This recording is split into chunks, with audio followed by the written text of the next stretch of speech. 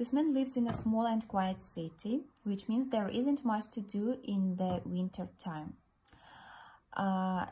Most of vehicles stay at home, and some people go skiing on the frozen pond in the park, but he personally is not a fan because he slipped on ice and broke his ankle, and that's why he stopped being interested in ice skating.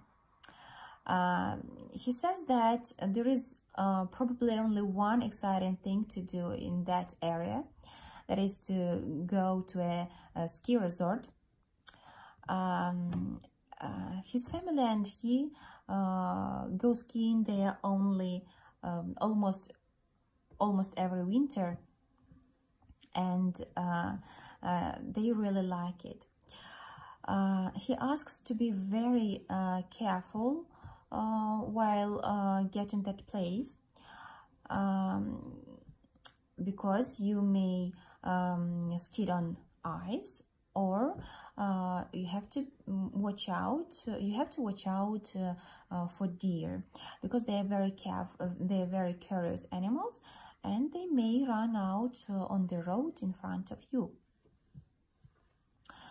There are some interesting activities that you can do there, like making a snowman or having a snowball fight. There is no need to take any food with you, because normally they eat some ready meat food that they usually heat up in the microwave.